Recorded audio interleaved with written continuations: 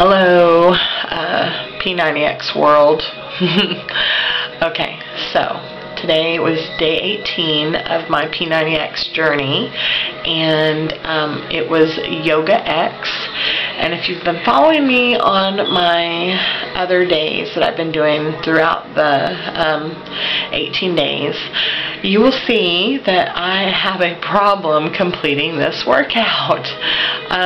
Again, this week I put it in, I took it to Fit Club.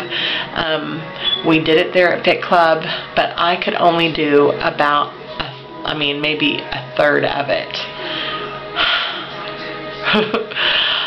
I'm a little disappointed in myself, but here are the positive things that I see.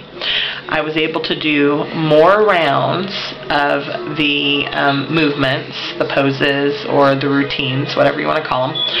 I was able to do more of them, more of the moves.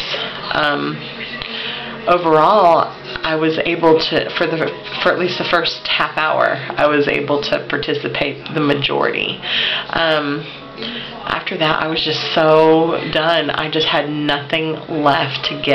And I mean, my hats are off to the people who are doing Yoga X and doing it all the way through. And I guess, I'm looking at the positive. If I'm just beginning this journey with Yoga X and with P90X, and I've only done it twice, because remember last week I had to supplement with a different yoga program because I was at Fit Club, and I'm already improving in my yoga, then I guess that's a positive thing. So maybe, hopefully by day 90, I'll be doing the program all the way through to the end and all of the moves, and I'm looking forward to that. So I'm looking at today as a positive thing, and I did push play. And like Tony Horton says, do your best, forget the rest. And that is what I did tonight. I feel very, very good about my program that I did tonight. I know I gave it everything I had, and I feel like melted Jell-O, if there is even such a thing. So I can tell you, yoga is hard for me, and I'm sure it's hard for a lot of people, and I've received such great support from you guys and comments about, sticking with it, and I really appreciate it. And so I'm not going to give up on it, and I continue to see improvement, and that gives me hope. It gives me hope that one day I'll be able to do that move where you jack your back leg all the way up and you're bending over. Yeah, I want to do that move. One of the things that I kept from today's workout that Tony said, clear your mind. Clear your mind. And you know what? That makes so much sense, and it's such a great opportunity to just release all of that stuff that's banging around in your head, keeping you from relaxing and breathing into these moves. And whenever I was finally able to clear my mind, I think that's why I was able to do more moves this time than last time, because I actually did clear my mind and focus on the moment. That was the other thing he said, focus on the moment, be in the moment. And so that's what I learned tonight, and I just, whenever I do these videos, you're getting the real deal.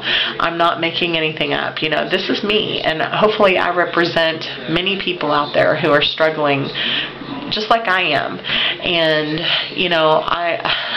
I'm doing these because I want you to see that it can be done. Even if you're a person like me, you can do this. And yeah, you may not do it perfect, and you may not do it completely, but you can do it. And you can build up to it and eventually complete it, and it will make you a stronger, healthier, better person, no matter what. I mean, compared to what you're doing now, even if you only halfway do it, if you're doing nothing now and you only halfway do P90X, you're still going to improve over where you're at now. So, I do these video blogs because I want to keep it real with you, and I will always share with you honestly what I did. And so far I haven't missed a day, other than having to supplement a different yoga workout last Thursday. But I may have to miss a day. I don't plan on missing any days, and I'm committing to doing every day. But, you know, things happen. In real life, things happen. And so, you know, I'm just letting you know that anything that I post, that I share with you, is for real. It's not me pretending like I'm all strong and powerful and can do P90X. Yes. Oh, it's this. Exit, baby. But, you know, I'm a real person, and I'm struggling with this program.